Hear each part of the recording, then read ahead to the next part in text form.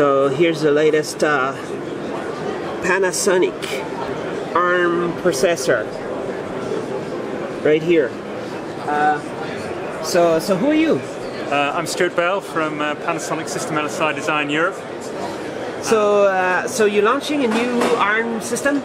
Yep, so what we're showing here at TV Connect is our PH1-Pro4 LSI.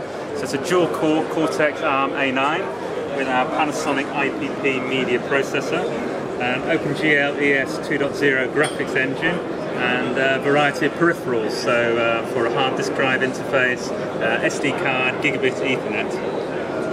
And what we're showing it here is decoding a 4K movie from the H.264 and outputting it to the Panasonic 4K panel. So 4K resolution, 30 frames per second. So you said that you add your own media solution? Yeah, what so is that? As well as the ARM processor, we also have our own IPP processor, which takes care of all of the AV decoding. So does it say something about here?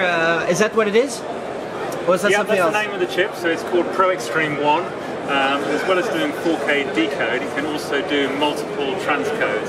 So up to 4 channels of 720 Full HD transcode. So what does it mean, 4 channels 720? So what it means is that we're doing 4 decodes and 4 encodes simultaneously. So 4 decodes, 4 encodes. That's right. Why? Well, if you have an application like this, so what we've got here is we've got 4 channels of MPEG-2 transport stream data on the hard drive. We're decoding that high bit rate, so 18 megabits per second MPEG-2, displaying it directly on the monitor. But in parallel, we're transcoding that to 2 megabits per second, which we can then distribute through our wireless router to tablet devices. So it's a media gateway type of application within a home. So the idea is you decode from a hard drive, for example, you encode and everything at the same time. Yeah, so you decode from a hard drive or from a satellite, something where you've got a lot of bit rate coming in, but then you want to transcode it to a lower bit rate so you can easily distribute it on your wireless network within your home. So this is not something for professional use, it's just for consumers? There's lots of uses for this, so it can be consumers, it can be professional use case applications, so for example security DVRs could use this transcode capability. So what's it called? Here you're showing some different demo, or? Yeah, here we're showing the 4K decode. 4K decode.